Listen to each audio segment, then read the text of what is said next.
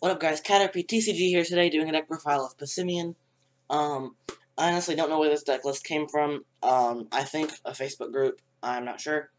But here's this list. It's a pretty standard Passimian list for nowadays. But yeah, so we play one of the attacking Passimian, with just 10 or 30 more for each of your bench Passimian. And then we play 3 Power Huddle Passimian, because these, do 30 more damage to evolutions. So essentially, instead of Team Blade doing 10 and 30 more, they can do 10 and 60 more. So this can hit 190 to evolution Pokemon, not to basics, with 3 Passimians, and then with a choice band that's 220. And then it also hits Zoroark for weakness. So you only need 2 Passimian in play, plus the Team Play 1 active, to be able to knock out Zoroark GX. Yeah, so this deck is pretty cool. Also, keep in mind that Rock Curl isn't actually that bad of an attack either. This deck does play counter energies as well as DCEs, so if you're behind on prizes, you can Rock Curl, which to a Zoroark, if you have other Power Huddles in play, that's 60, 100, that's 200 if you have 2 Power Huddles on your bench with Rock Curl. So with a Choice Band, you can one-shot with Rock Curl if you're desperate, or if you miss the team play, because there's only one. Next, we have 2 Mews. This is low HP, but it is a 1-prize attacker, unlike Mew EX. And it can copy team play. So this means it can hit for Psychic Weakness, which means it can kill Buzzwoles pretty easily. And then a 2-1 Octillery line. Abyssal Hand is really good at getting extra cards, because you can thin out your hand really fast with this deck without even trying. Just by trying to get your Passimians into play, especially getting the team play 1. So Abyssal Hand is super useful. And you already played Brooklet Hill. I can't talk. Brooklet Hill to get your Passimians in play, so Remoraids can also be achieved, I guess. 1 Tapu Koko. This works super well with counter energies, and it spreads damage onto the field, so that you can hit numbers easier. And against Duskmane Necrozma,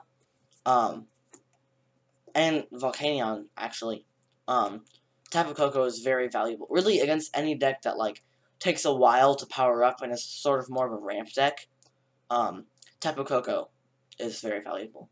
Now against Darkrai and Raichu, which I have seen, Passimian hits for weakness. So, 1 Sudowoodo.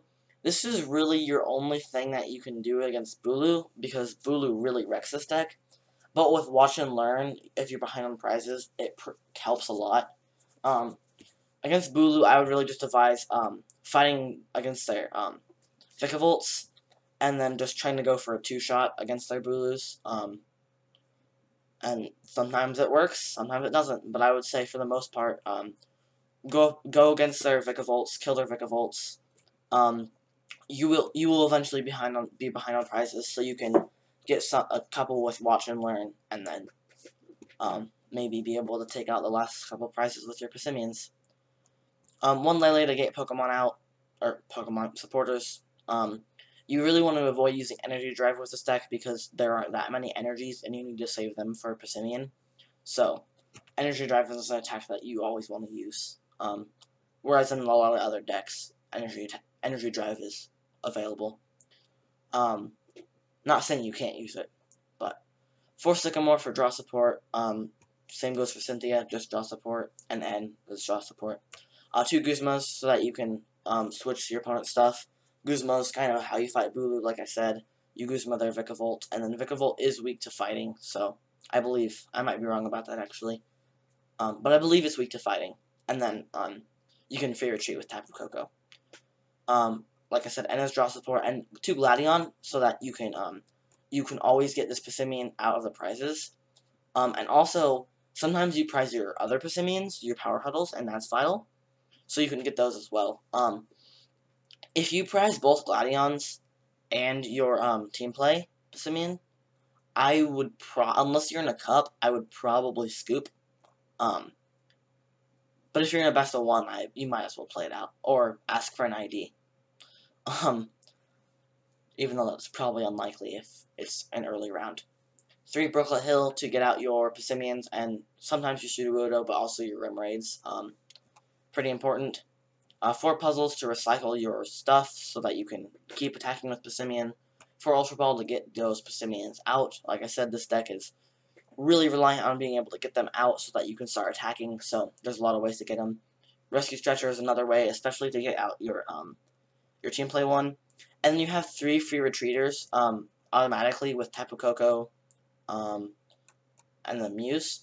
So typically you can send those up and then Rescue Stretcher, DCE. 3 Choice Band to hit even harder numbers. Being able to do a lot of damage with this deck is kind of what makes it shine. 3 Float Stones so that you can retreat your Octilleries and your Sudowoodo and your non-attacking Passimians. This is also a way that you can, if you don't have your Mews or Tapu Kokos, to send up something with a Float Stone and then Rescue Stretcher the Passimian if it gets knocked out. 2 Nest Balls, because you need Passimians in play to start attacking. 2 Field Blower to combat Garbodor, and Fighting Fury Belts are a pretty big pain in the butt, so Field Blower gets rid of those. 2 Energy Loto so that you can constantly attack. If you miss an attack for 1 turn, it's a pretty big deal. But if you miss an attack for 2 or 3 turns, you usually lose because you can't really keep up after that.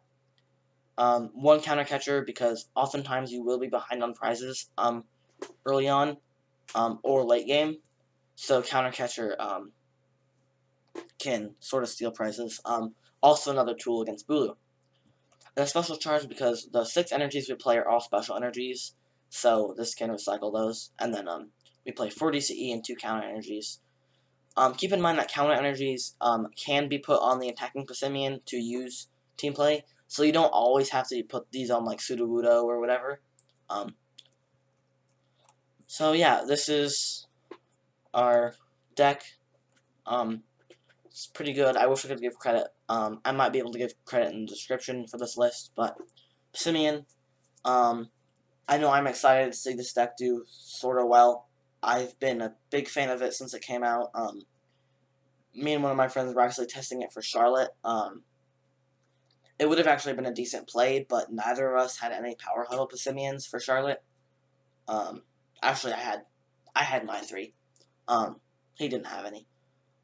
And it was bad. It's not that great, and we thought it was bad, so.